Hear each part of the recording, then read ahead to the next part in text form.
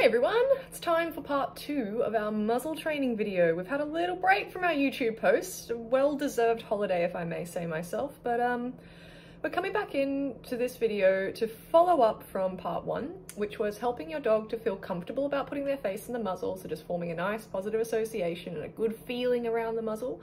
And then we worked into the lure reward method, so lure reward, add the cue, fade your lure.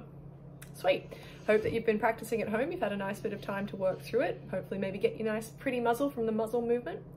What we're going to look at in today's video is increasing the duration with which your dog has their face in the muzzle. And you know, when I talk about increasing duration, we mean like going from like saying yes and feeding the millisecond that face goes in to holding out for like 1/4 of a second and 1/2 a second and 3/4 of a second and then building up to like a second before you say yes and treat. So that'll be in the first little section of the video.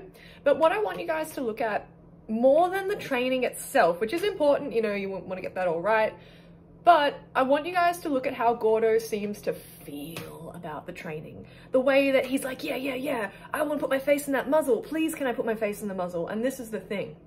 Muzzle training is so severely stigmatized because people often think that the dogs are going to hate the muzzle. And, you know, I think I might have said this in the first video that like, if I just took the muzzle first session to Gordo, put it on his face and strapped it up and just went, cop that, I think he would have hated it too. I would probably hate it if even with all the practice I have had with wearing a face mask in the pandemic. If you came up to me, even if it was a clean mask and you had clean hands and you just put the mask on my face without first asking my permission, I'd probably smack your hand away too. So I want you guys to watch this first part where we're just building some duration, 1/4 of a second, 1/2 a second, 1 second maybe, towards Gordo's face in the muzzle. And sorry, should say, in this part you'll also notice that I've introduced the straps. But just the fact that before they were tucked away and folded right out of the way, now all I've done is fold them out into their natural position, but we're not touching them yet. They exist. Good boy. Gordo? Muzzle. Yes. Muzzle. Yes.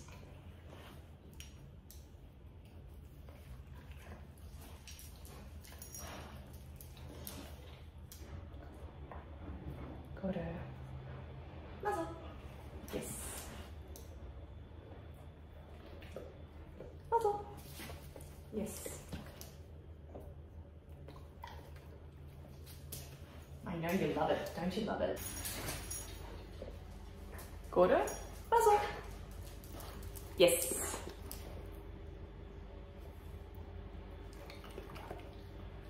Touch. Yes.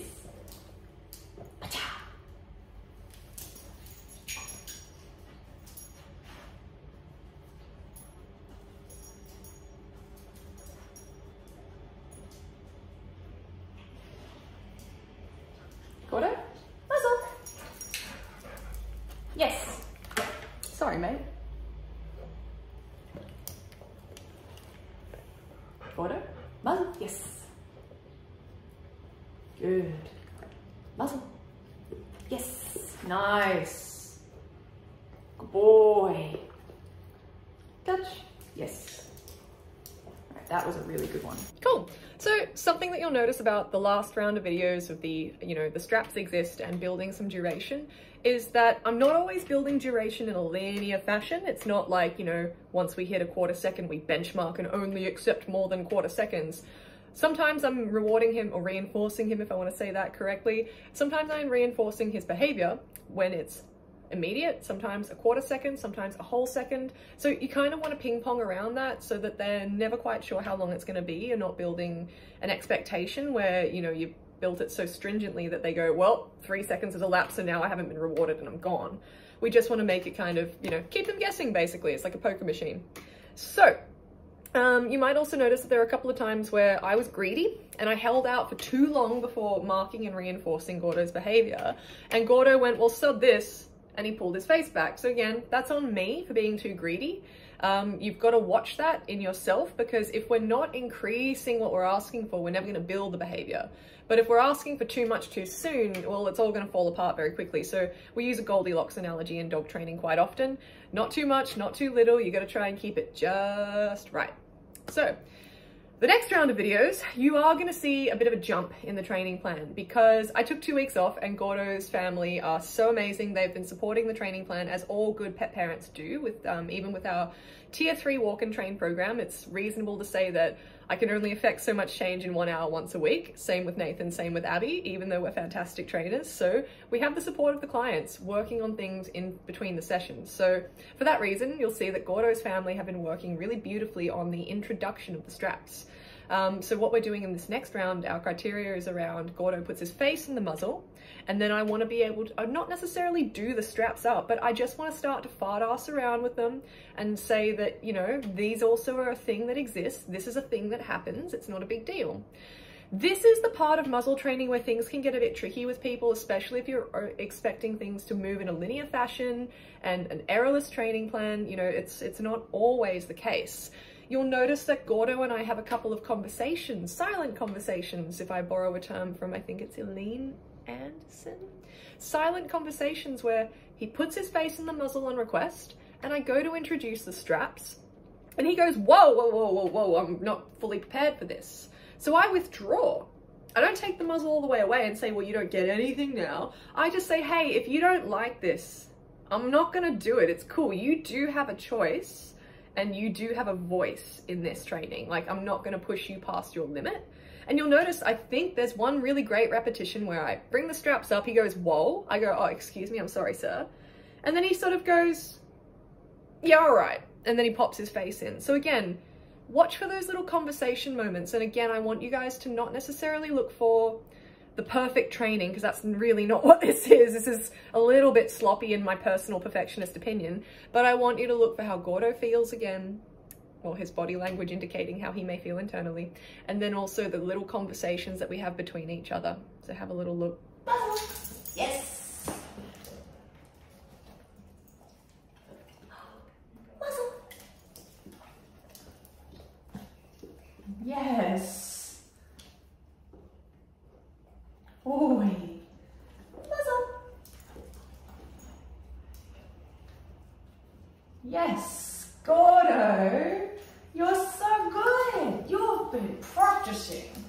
You have been practicing. You're so good boy. Get a good sniff of that. Is that a good sniff? Is that a good sniff? What a good dog. Ready? Touch? Yes.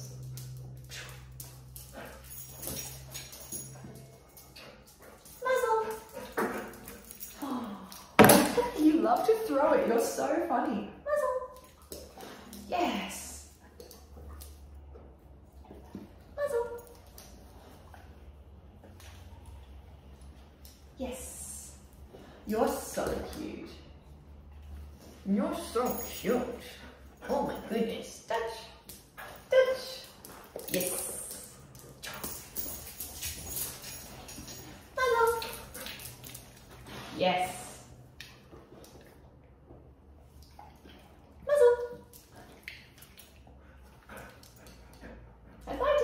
Paw action. Muzzle. Yes. Muzzle. Yes.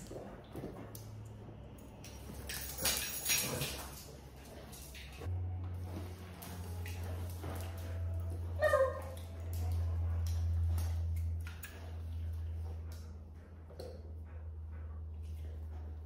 Yes.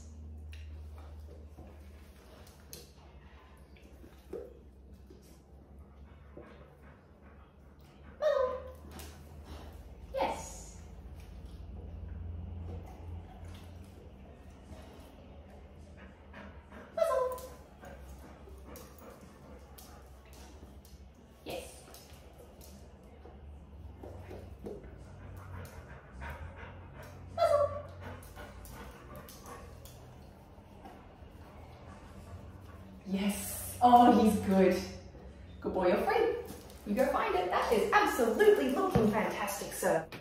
So that's what we're up to. Remembering that with this muzzle training, we want to make sure when we start this kind of thing, we have the luxury of time.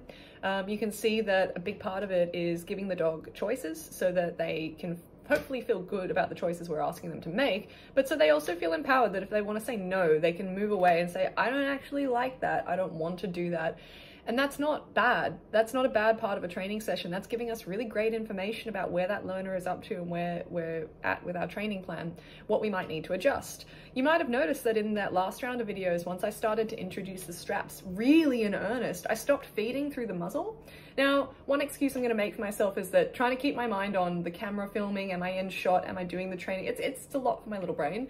But also I think it was just a choice that I made during the session that the session was happening cleaner for this individual dog if I marked and then just fed directly into the mouth once I removed the muzzle.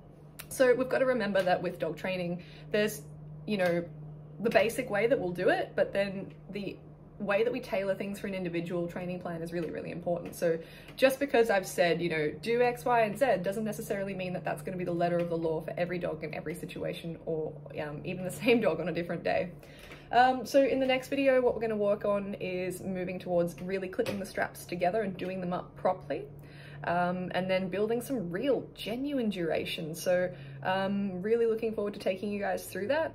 If you are interested in muzzle training your dog and you're looking to get a written training plan, send us an email at howlingsuccessdogtraining@gmail.com.